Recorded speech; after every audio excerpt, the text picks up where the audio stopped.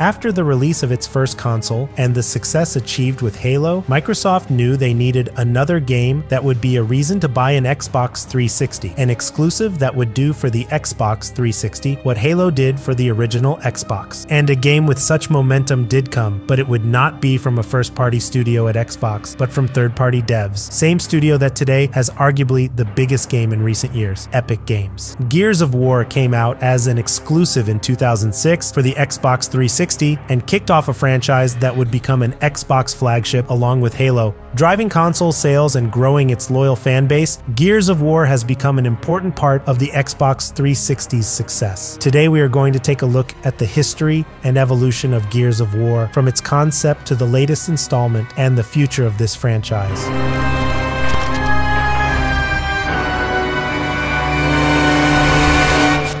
At this point, Epic had two successful games: Unreal, developed by Epic Games, Digital Extremes, yes, those who now develop Warframe and Legend Entertainment, and the other title which would bring fame to the studio, Unreal Tournament, a multiplayer-based FPS, again developed by Epic and Digital Extremes. Once these two games were released, the Epic Games team began to conceive another game with classes, mechas, and also focused on multiplayer and arena combat, very much in the style of Unreal Tournament. This project would be called Unreal Warfare. But due to the success of Unreal Tournament, Epic decided to stop the project and concentrate efforts on that title instead of new developments, which left Unreal Warfare on the shelf.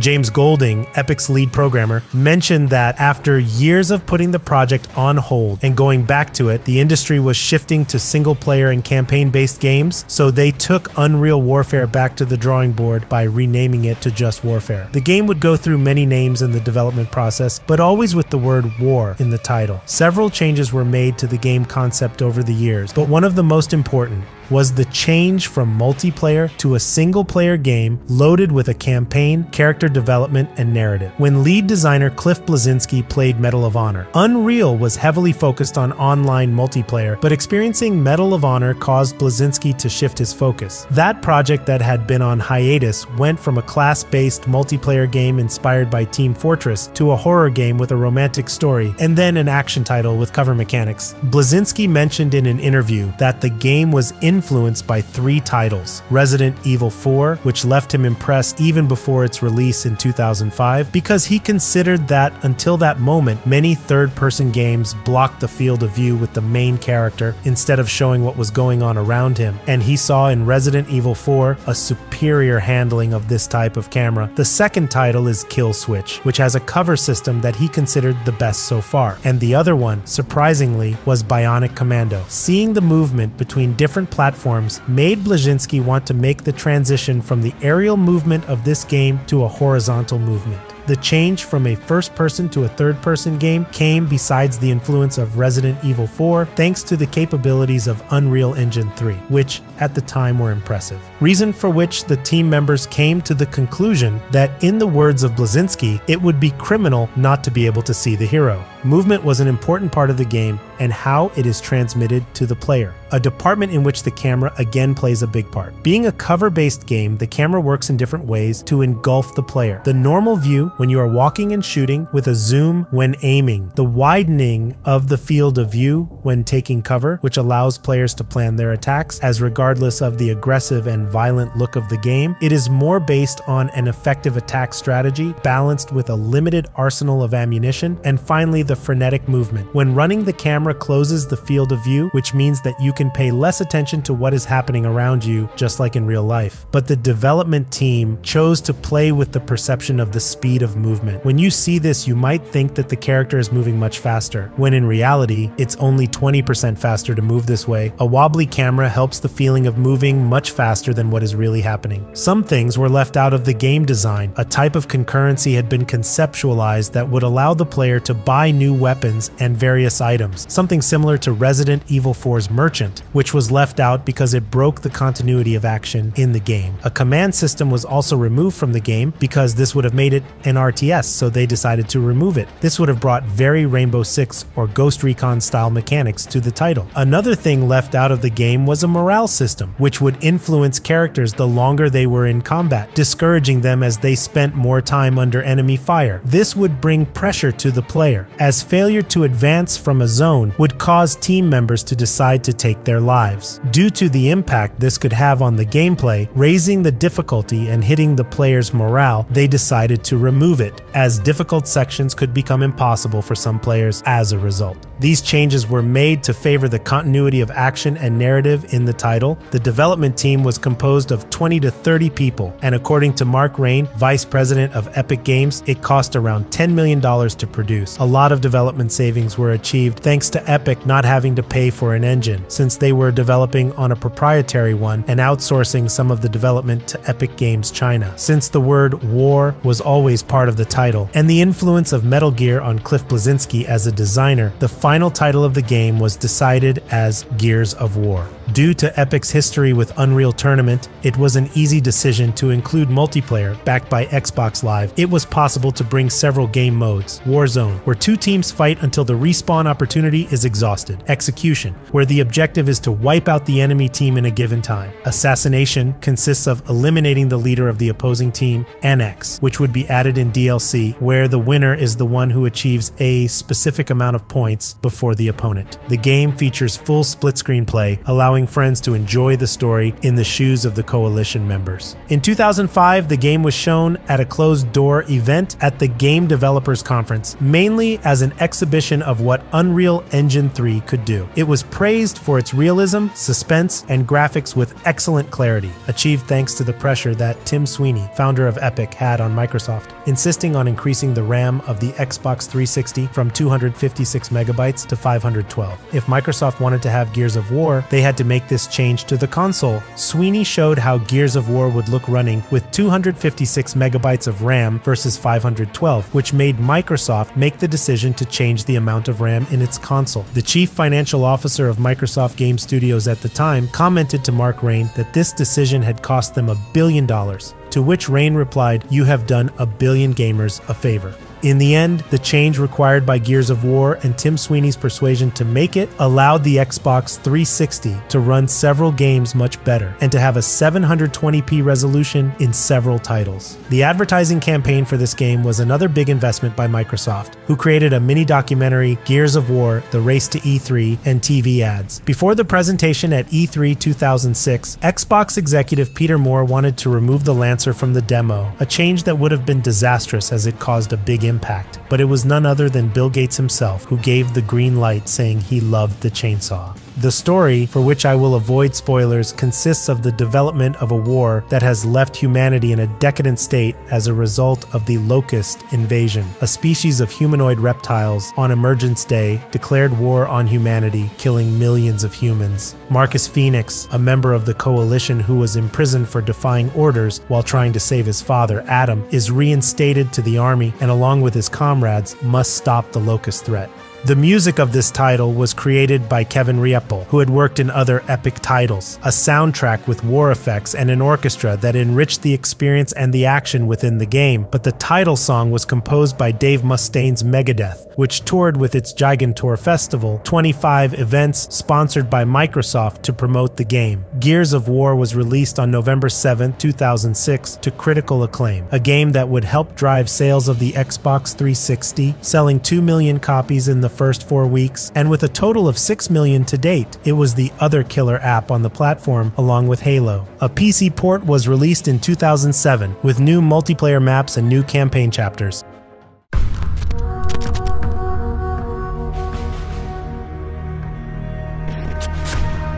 At GDC 2007, Epic said they were very interested in bringing a sequel, but actually they were already working on it. A team of 12 programmers and between 15 and 45 artists, depending on the stage of the project, were in charge of making the sequel to the acclaimed game. For this title, they would make some significant changes, starting with the difficulty. Since for Rod Ferguson, the first game was a little more difficult than expected, so modifications were made in this department. As for the music, it went to Steve Jablonsky, who had worked on Hollywood movies like Transformers, Pearl Harbor, Ants, and others. Still, Kevin Riepel provided additional music. To develop a much more elaborate story, novelist Joshua Ortega, who had under his arm the novel Frequencies and worked on Lost Odyssey, another Xbox 360 exclusive, was brought on board. This brought to the game a much deeper narrative and more character development than in the first installment. The gameplay was improved. Cliff Bleszinski mentions that about 400 adjustments were made to the cover system, to the responsiveness of the game when aiming, or even the blind shot was modified. They improved the code to choose the proper angle in which the player is positioned in the cover mode. The roadie run was improved, name given to this move due to the way roadies run in concerts and the posture they take.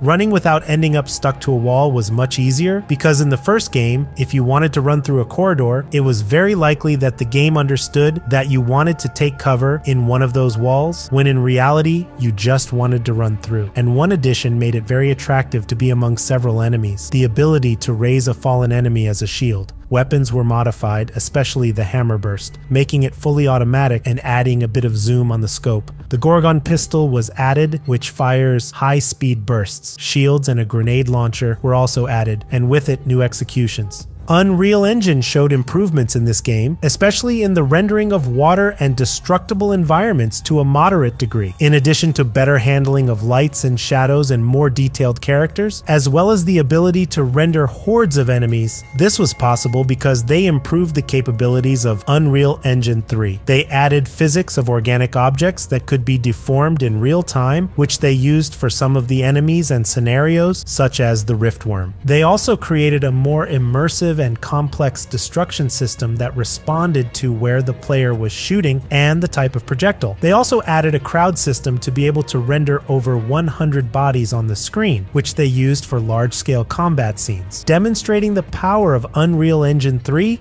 by this time, these titles had become a testament to what this engine was capable of, proven in this game, which was said to be 5 times bigger in terms of its scenery and the things happening on screen. For Gears 2, they really want to make the game feel like war. Gears 1 was the story of a squad, but this time they wanted to make it look like there was a government. How the COG had their organization that was constantly fighting for the survival of humanity. This is why they added sequences in which you could see other members of this army reach their checkpoints or fight shoulder to shoulder, helping to reflect a larger scale of this conflict. This would need some fun levels to come with it. With this title, they used a method where they created a scenario as a proof of concept and started iterating on what could be done in that scenario. They brainstormed ideas and kept the ones they thought were good and discarded the bad ones. Testing new weapons was also done this way. In fact, the team was very excited about the flamethrower because while flamethrowers have been used in many games, they had never been used in this way, with the blind shot and everything. For the story, there was something they were aiming for, to bring in a more human side. The first game had a focus on war primarily. For the sequel, they decided to open with a speech with which, according to Rod Ferguson, they wanted to give more context to the players about what this conflict meant. It wasn't something that was a few weeks old. It wasn't a war in one part of the world. It was a completely global conflict in which humanity has been involved for 94 years. These soldiers were a generation that knew no peace. According to Cliff Bleszinski, there was nothing darker than finding the person you love basically incapacitated and doing the only thing you could do for them. So they decided to put Dom in that same situation. In the same way, they put much more emphasis on the friendly relationship between the characters in the game. This increased the amount of cinematics in the title, the amount of dialogue lines, the acting work, and so on. They made the characters more three-dimensional with their lines and mostly with the situations they had to face. This game had motion capture. However, the faces were not captured in the acting scenes. These scenes were recorded and then they were acted with the acting tape over it, with the actors making the gestures, so the capture actors were different from the voice actors. As for multiplayer, new modes were added. Wingman, one where 5 duos take to the battlefield. Guardian, an evolution of assassination mode. Submission, where you must capture a player basically as if he were the flag. A change that modified the multiplayer is the change from 8 players in the maps to 10, making 2 teams of 5. But within the added modes, one would become a fan favorite, the Horde mode. The game was released on November 7th, 2008. This time the game would be exclusive to the Microsoft console, as there would not be a port for Windows. The reception was very positive, selling 2 million copies in its first weekend, and consequently, it achieved the record of simultaneous players on Xbox Live,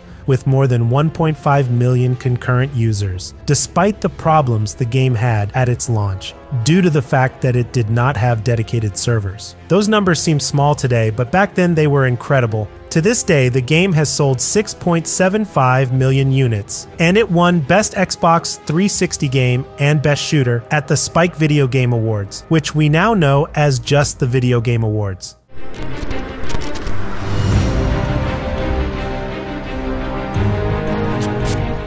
Unlike the first two games, which cost $10 and $12 million to develop, according to Tim Sweeney, founder of Epic Games, the third title required an investment of between $48 and $60 million, more than 4 times what the past games had cost. This information will be key to the future of the franchise. Gears of War was becoming more of a multiplayer game than a campaign one, and due to the problems of the second installment, they knew that this department had to deliver something solid from the beginning. So together with Microsoft, Epic implemented dedicated servers, which made all players to be in the same conditions, leveling the multiplayer. They wanted to level it so much that they integrated a system that was a bit controversial, at least for those who knew it existed. This title has the ability to read the player's achievements, so if it didn't find achievements from the first two games, it assumed you were a new player and helped you in multiplayer, giving you more health, doing a little more damage in your first moments in multiplayer. Cliff Bleszinski was concerned about making sure that new players wouldn't leave the title quickly and that veterans had a lot to do in the title. So they added unlockables through experience, combined game modes to make the matches have a lot more elements to pay attention to. But by this point, Epic started experimenting with charging extra content, which may be due to the production cost of this latest title. The game featured an unlockable pack costing $10, which included new multiplayer maps, new skins, and items for Horde mode. What caught the attention is that this package had just a 1.4 megabytes Xbox Live download. All this content, it turns out, was on the disc from the beginning. Also in Gears of War 3, you could pay real money to unlock in-game skins. Cliff Bleszinski had the idea that they had to bring in systems that would keep players online. They didn't want to end up on the used game shelves or rental shelves. Gears of War had a co-op campaign since the first game, but this time, Epic decided to bring the number of players to 4, so 4 friends can enjoy the campaign with each other. In order to do so, the game suffered a delay. It was planned to be released by spring 2011, but Epic got 6 more months to work on the title from Microsoft, which made the game to go until fall of the same year. Graphically, the game improves even more. The illumination is better and is more colorful. This was mainly due to the comments from the community about the second game, which was a bit more gray or pale. For the third installment of Gears of War, the writer was changed. Joshua Ortega left the team to bring Karen Travis, who had worked on Star Wars novels. The change of writers was possible because Cliff Bleszinski had the practice of making the story for the game they were developing without leaving all the details on the table. This is how Travis was able to work on the narrative of the third game freely, but also it creates inconsistencies and raises questions. For this installment, Marcus goes through several things. This is because Bleszinski had talked to the writer of Buffy the Vampire Slayer, Joss Whedon, who gave him the show formula. If Buffy suffers, the show is good. So in Gears, if Marcus suffers, Gears is good. During the development of Gears of War 3, the team was certain that it would be the last of this narrative arc. Rod Ferguson said in interviews that this was the last of this story, that they wanted to create an IP that had a lot to tell. Something strange happened during the development of Gears of War 3. They made it run on a PlayStation 3. Not because they were thinking of making a port for that console as many thought, but because they were testing their Unreal Engine on the console. Since at that time, Gears of War had opened the doors to a much larger market, they wanted to make sure to test the capabilities of the engine and that everything would work on Sony's hardware. Gears of War 3 was released on September 20th, 2011 and was received with good reviews and good sales, surpassing the second title and selling 3 million units in its first week, with a total of 6.2 million to date.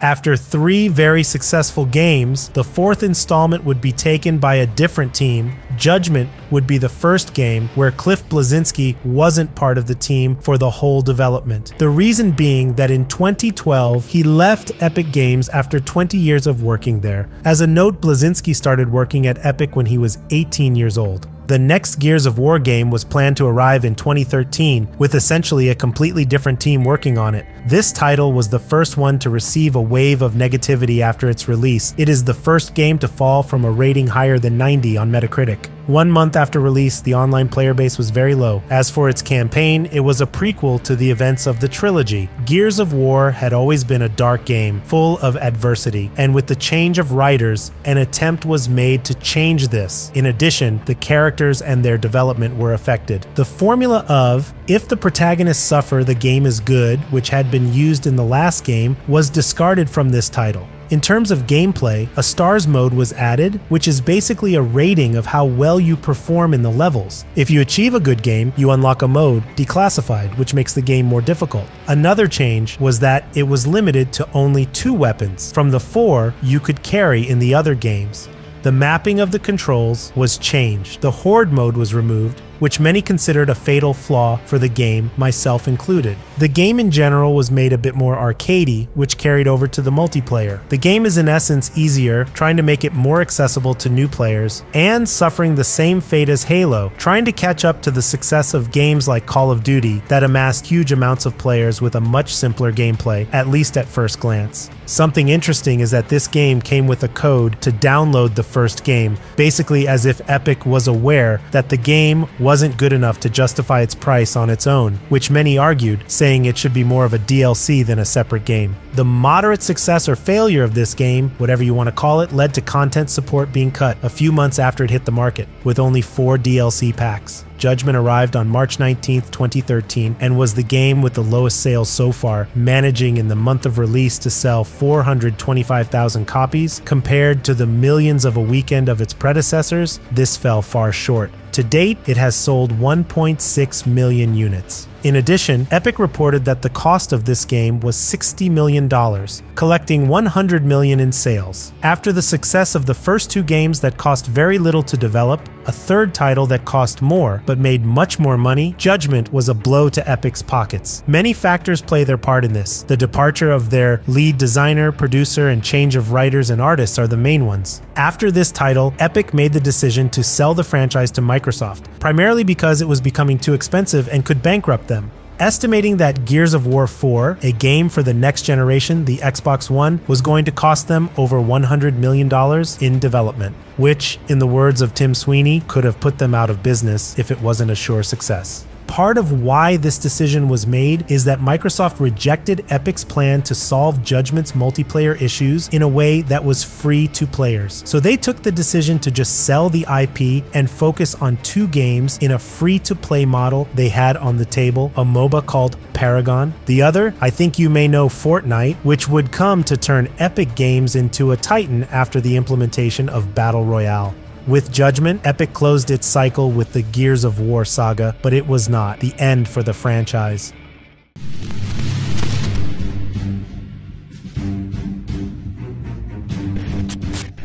After Microsoft bought Epic's IP, rehired Rod Ferguson, producer of the trilogy. Ferguson had left Epic in 2012 to work at Irrational Games, specifically on the final part of their BioShock Infinite project, and after leaving 2K, Microsoft decided to bring him back. The Black Tusk Studio, a Microsoft Game Studio subsidiary, was in charge of Gears of War now, while Epic bought People Can Fly, a studio that had been helping them on the Gears of War trilogy and developed Judgment. Black Tusk would be renamed to the Coalition, just as 343 took its name from an element of Halo. The Coalition was chosen to emphasize the studio's commitment to this franchise. Although this studio did not start development on Gears of War 4, Epic had already done work on this game, which was continued by the Coalition. Meanwhile, they put a team of about 100 people to make the Ultimate Edition of Gears of War, a remake of the first game. This remake was released on August 25th, 2015, and has sold 3.6 million copies, as well as being available on Xbox Game Pass, along with all the other games of the franchise. Ferguson explains that when work began on Gears of War 4, the Coalition team started talking about doing things differently, things like getting verticality into the game and introducing things they hadn't seen in the franchise. Fortunately, Ferguson's job was to tell the team, we need to stop. Let's work on the remake of the first one. Let's go back to basics and see what it is about the Gears experience to do it right before we do it differently.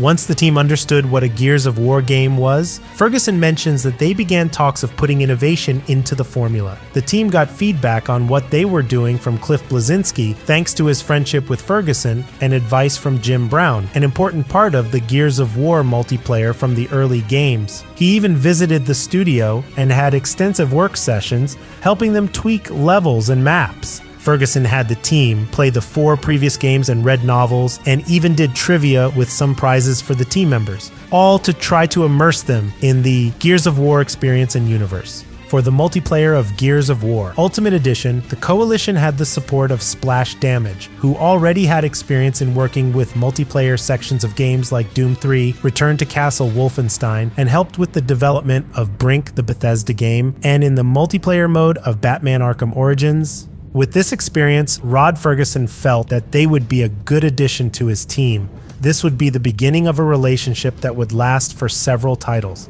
The development of Gears of War 4 would take 2.5 years and was done in Unreal Engine 4. At the beginning of this development, the team at the Coalition was still aiming to do something new. A comment from Rod Ferguson caused concern among fans, as in an interview with the official Xbox magazine he mentioned that in order to give the fans something new, they needed to betray them. But not so much that it would disconnect them from the franchise, and that's what they were concentrating on. During the early conceptualization of Gears of War 4, Black Tusk, because at that time the Coalition had not yet been formed, thought about whether they should do an alternate history, a spin-off, or an origin story, redefining Marcus for future games. But in the end, they left that out of the table as they felt it would be disrespectful to what had been done with the original trilogy. Through all of their ideas, they came to the conclusion that it should be a story of inheriting a legacy. In fact, at the beginning, instead of the one who ended up being the main character, JD Phoenix, the game was going to have Marcus Phoenix's daughter at the center. But they wanted to have a strong female character, which came in the form of Kate Diaz. As for the setting, they also thought they could go to another planet to continue the story, but there were still several things to answer from the original trilogy, so centering the story elsewhere could make it feel like it missed these kinds of details. They couldn't go to familiar places, couldn't talk to Marcus and his friends, among other things. Ferguson mentions that Judgment served as a cautionary tale for what not to do in this regard. Another challenge was to transfer everything that was Gears of War to Unreal Engine 4, since according to the producer, many things could not be transferred directly. The movement, speed, combat, and especially the artificial intelligence, so the team had to constantly reiterate to make it feel like Gears. Again, they worked with Splash Damage to test the new things, because if something got into the story, they had to find out how that new enemy or some new weapon had to be tested in a multiplayer environment and see how they would integrate it. For the development team, it was important that the story and multiplayer elements were cohesive. Matt Searcy, design lead for the Gears of War 4 campaign, mentioned that they wanted to bring in new things, but they had to make sure that they didn't feel different, that even though they were new weapons, players had a sense of how to use them thanks to their past experience. As for the acting, the Coalition did something different from how they had worked before. The characters' lines were previously recorded separately. Each actor would come in and do their lines separately. This time, they put them all together in the booth, depending on who appeared in the scene, of course, and they had to act and interact with each other in real time. This resulted, according to the designer and the producer, in a more natural interaction and even some improvised lines. And that's how the Coalition started to create a new story, trying to integrate both old characters, locations, and other things that would make players feel like they were still in a Gears game with a new direction. As a sign that this was a new era, a new omen was used, changing the Crimson Omen to the Phoenix Omen. The game focuses on Marcus's son, JD Phoenix, and Marcus, who must deal with new challenges in Serra after the events of the trilogy, where the cities are protected by walls, where the COG helps the survival of humanity with a little fascist edge, but soon encounters a new threat. As for multiplayer, for many, this aspect had become more important than even the campaign, so the Coalition needed to pay attention to this area under new modes such as Dodgeball, where if you die, you depend on a teammate to make an elimination to return to the field, Escalation, which consists of dominating zones to earn points, and a change to Horde mode where there is a progression system. These systems allowed Microsoft, as in Halo, the opportunity to introduce microtransactions, to which the community reacted negatively in part. Controversy arose from this. The loot box system makes it possible to obtain characters and cosmetic accessories. The game has had no DLC in terms of story. The $50 season pass was for multiplayer only, giving you access to gear packs, which are randomized, access to series cards, cosmetics, but what raised eyebrows was the skill cards for Horde mode. The gear pack system, which are basically loot boxes, has been criticized, and that there was the possibility of getting duplicates. As in Halo 5, the time investment to get all the skins is ridiculous. The direction the Coalition took with multiplayer has been a topic of conversation, with many calling it greedy and others left hanging for more story DLC to get answers raised in the campaign. The game came out on October 11th, 2016 for Windows and Xbox One with rave reviews, but short to past games. And as for its first week, it sold an estimated 620,000 copies, leaving it well below past titles. Xbox has been very quiet with its numbers from the 8th generation, both in hardware and player sales. However, the Coalition accidentally revealed that over 6 million players have experienced Gears of War 4, and with the game's inclusion in Game Pass, surely this number has risen, and with a microtransaction system like the one it has, surely they generated money from those Game Pass users.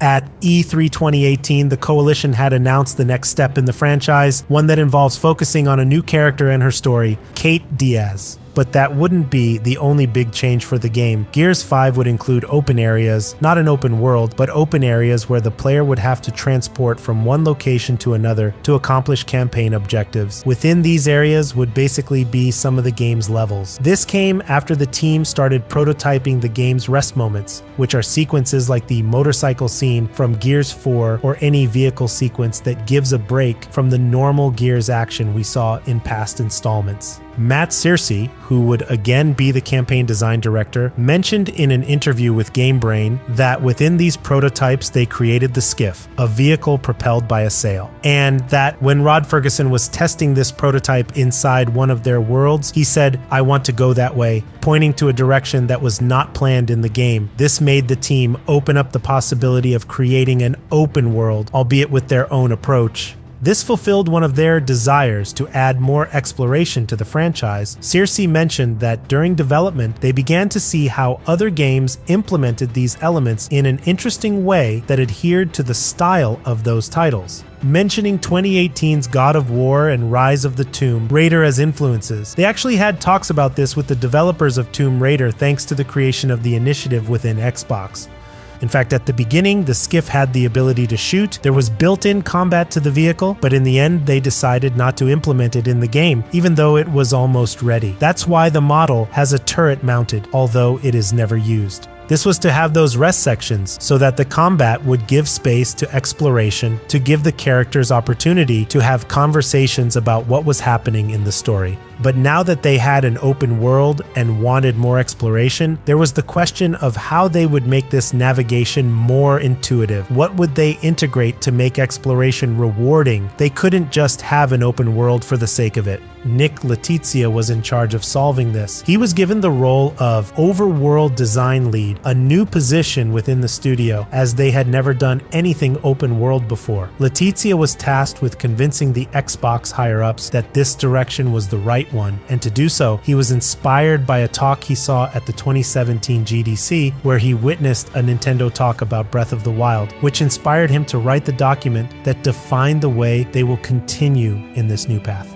When designing the open world and the side quests within it, Nick Letizia gave the team a task. They had to make these quests something different from the traditional Gears battles, offer something that required the completion of some objective using acquired skills, among other things. When they started creating these missions and started crafting the rewards for them, that's when Jack's skills started to appear on the scene. At the end of the day, it made sense that if we explored, you would discover technology that your little robot friend could make use of. This gave players who decided to explore more tools to deal with threats yes, but they would not be mandatory for those who didn't want to, as they didn't want to fall into a grind just to extend the length of the game. They weren't making an open world game as such, more like a Gears with exploration. Their philosophy was to avoid as much as possible doing fetch quests and a lot of things that artificially extend the game's length. Among all these open world tropes, they wanted to avoid fast travel. Instead, they were to design the open world in such a way that players could accomplish quests while being transported from one objective to another, and not fetch quests from one corner of the map to another and then back again. Hence the goal of avoiding missions in which you are running errands. But with the open areas came another challenge: how to make the story feel like it was always moving forward if they were going to make secondary areas or areas that could be completed in different order. Would these be separate from the story?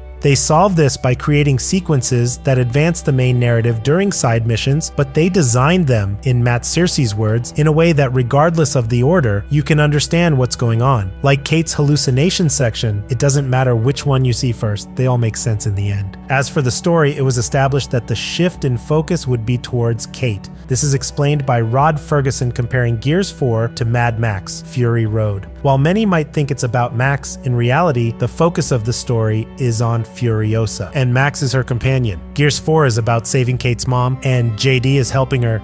The Coalition had it clear that Kate would be the protagonist of Gears 5 since they were making the 4th installment. This time, they wanted to make a game that took place in a longer period of time in the game's universe. All previous Gears games had been almost continuous events. For example, the events of Gears 4 took place in little more than a day. This time around, there is even a 4-month jump within the game.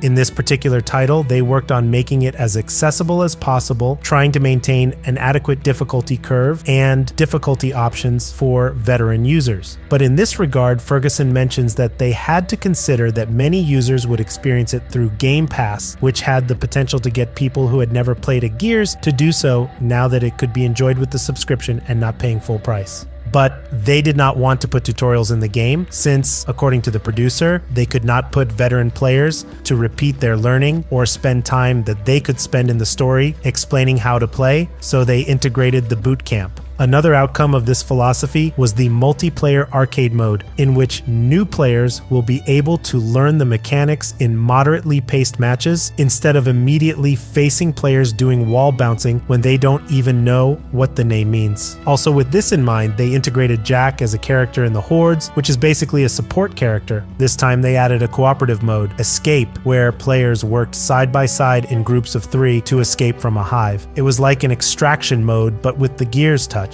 As for the multiplayer, they tried to adjust so that it wasn't just shotguns, adjusting maps and weapon damage to make it more attractive for players to use other weapons. Gears 5 was released on September 10th, 2019. It was well received, although in places like the UK, it sold almost 5 times less in physical than Gears of War 4. This is attributed to 2 things: increased digital sales and the fact that it came out on Game Pass. It was reported that in its first weekend, it was played by 3 million people, being the biggest Game Pass release up to that point. It is estimated that Gears 5, like Gears 4, cost over $100 million during its development. This is a huge difference from the $12 million of the first game. On December 20th, after the game got its SNX series version, the DLC Hive Busters was released, where the story focuses on the Scorpio Squadron from the comic book of the same name. This DLC is a prequel to the events of that comic. Another thing, before Gears 5, a game called Gears Pop was released, a mobile strategy game, but it took Gears of War to a look known to many, the Funko Pops. This game was received poorly and shut down a little time after release.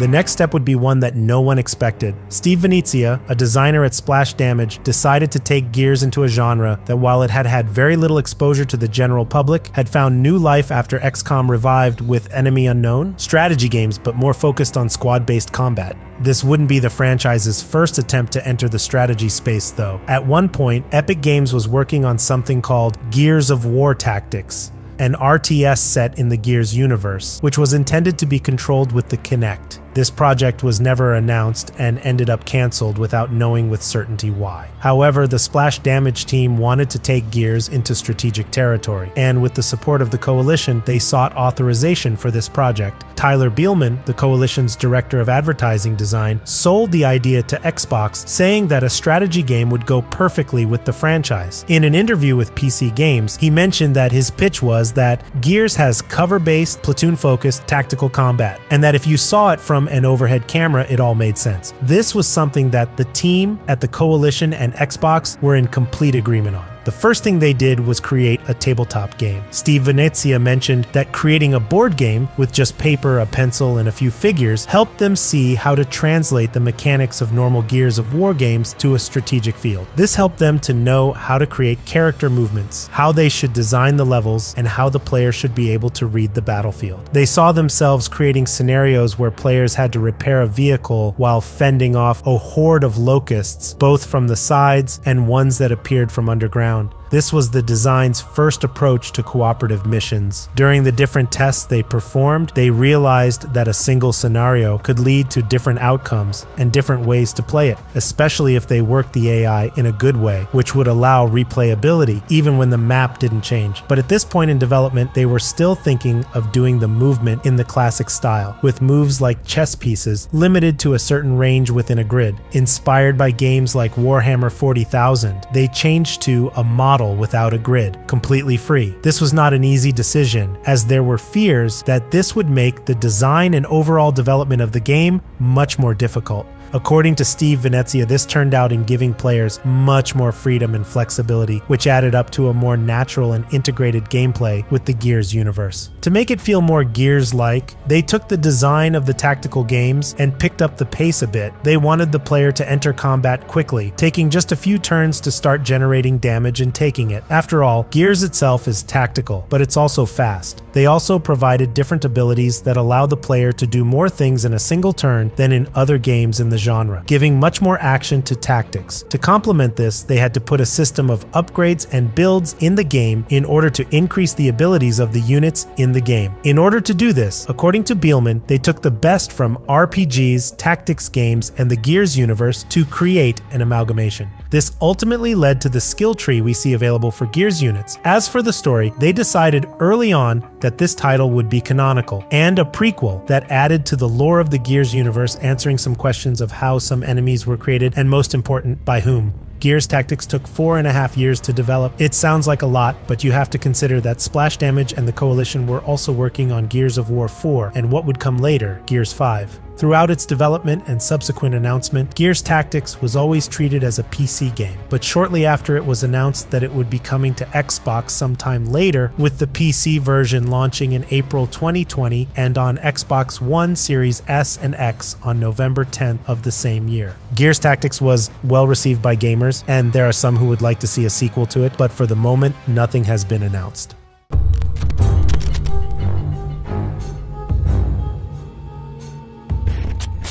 As for the future of the franchise, as of today, it is known that they are working on a new installment because it would be the natural thing to do. It is what the Coalition exists for. There was a demo of what the Coalition was doing with Unreal Engine 5, but it was made very clear this did not represent any work in progress. But you can see that graphically they have made a leap. Also, it was recently revealed that People Can Fly is working together with Microsoft to create a game with a budget of between $30 million and $50 million from one of their IPs called Project Maverick.